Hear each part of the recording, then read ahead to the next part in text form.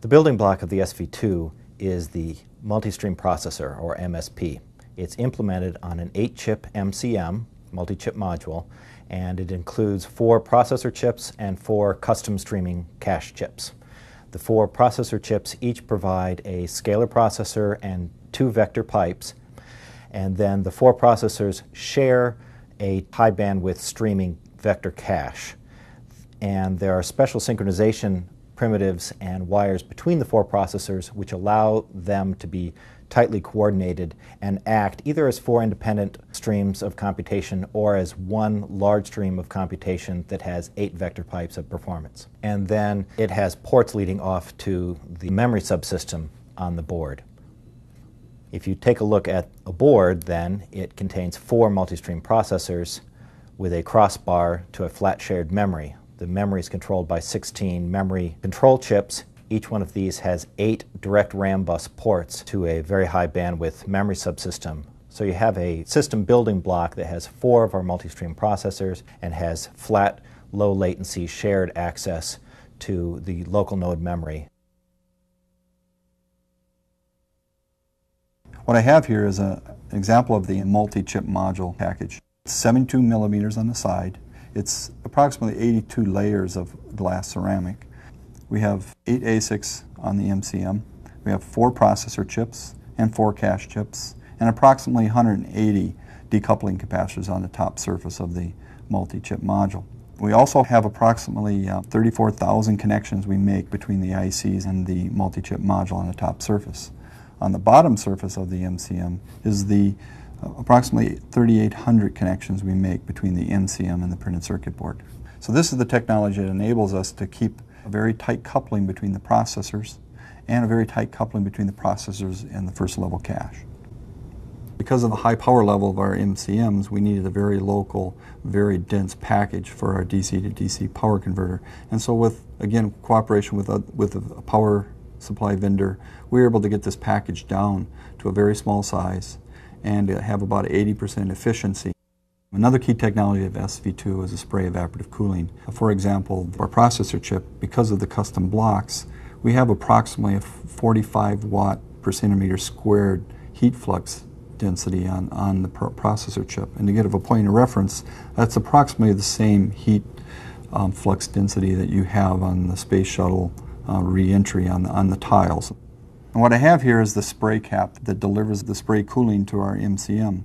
What you see here is 4 spray nozzles per processor chip and 1 spray nozzle for the cache chip. The cache chip runs about 40 watts. The processor chip runs around 100 watts. So as you can see, we have a pattern that matches the MCM. This gets mounted directly onto the MCM. It's sealed and tested at the MCM vendor. Underneath this manifold assembly, we have our MCMs. There's 4 of these located on the node module, and there's 4 spray caps that go on top of it. The floor inert comes into the manifold, into the liquid feed port on the spray cap, and then once it goes through and gets sprayed onto the surface of the MCM and goes through phase change, it comes out as a mixed phase fluid. That mixed phase fluid then gets transferred through the manifold to 2 hoses due to the change in volume of the flow, and goes into the return system, into the chassis. The spray evaporative cooling technique we're using for SV2 is a much more efficient way to use floor inert to cool a system. For example, on a T932, it requires about 180 gallons a minute to cool that system. In comparison, a full-up liquid-cooled SV2, which has 16 node modules, or 64 MCMs, requires only 16 gallons a minute. Another key technology on the SV2 project is our compliant interconnect. What was required is that we get the 3,800 connections between the multi-chip module down to the printed circuit board. Each connection and the compliant interconnect requires about 40 grams of force to engage. You add all those up, and it requires approximately 350 pounds of force to fully engage the multi-chip module down to the printed circuit board. So what I'd like to do now is assemble the different technologies, demonstrate how this gets assembled into the module. What we have here is a backer plate that goes on the back of the PC board. Because of the 350 pounds of force, we don't want to push the MCM through to the PC card. This represents what the PC board would be on the back of the that's placed on there. Then the compliant interconnect is mounted to the PC board. This will be permanently mounted to the PC board. And then the MCM, as I stated before, comes pre-packaged, sealed from the vendor, and that will then get put onto the compliant interconnect.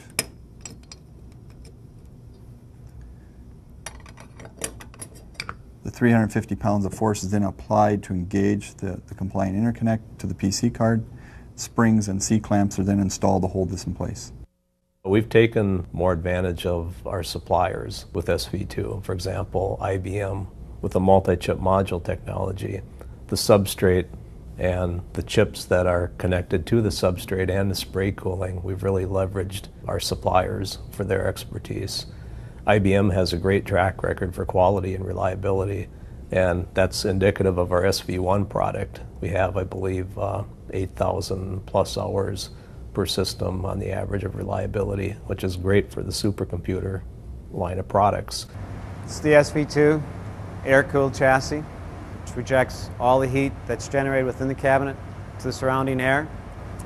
In the air-cooled cabinet, we put in 4 node modules. So if we have more than one cabinet in the system, we'll actually add 2 router modules that go up in the top to communicate between the 2 chassis.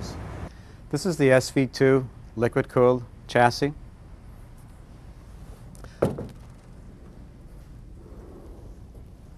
What differentiates this from the air-cooled chassis is that all the heat that's generated internally gets dissipated to facility water. There are 8 node modules and 4 router modules in this half of the chassis. It's symmetrical about the center plane, so there's another card cage on the opposite side of this mainframe. We call this the V half, and the other half is called the W half. This is a Cray qualification lab. This is a place where we actually test our hardware components. As you can see in the background, we have lots of chambers to do testing, thermal chambers, humidity chambers. We also have examples of piece part components and large assemblies. On each multi-chip module, there's 8 die. Each die has a thermal couple on it, and we are able to monitor the temperature on each die through this data acquisition system. We also do up to 6,000 power cycles. That's our goal for reliability on this system, which equates to about 3,000 power on-off cycles for the field customer.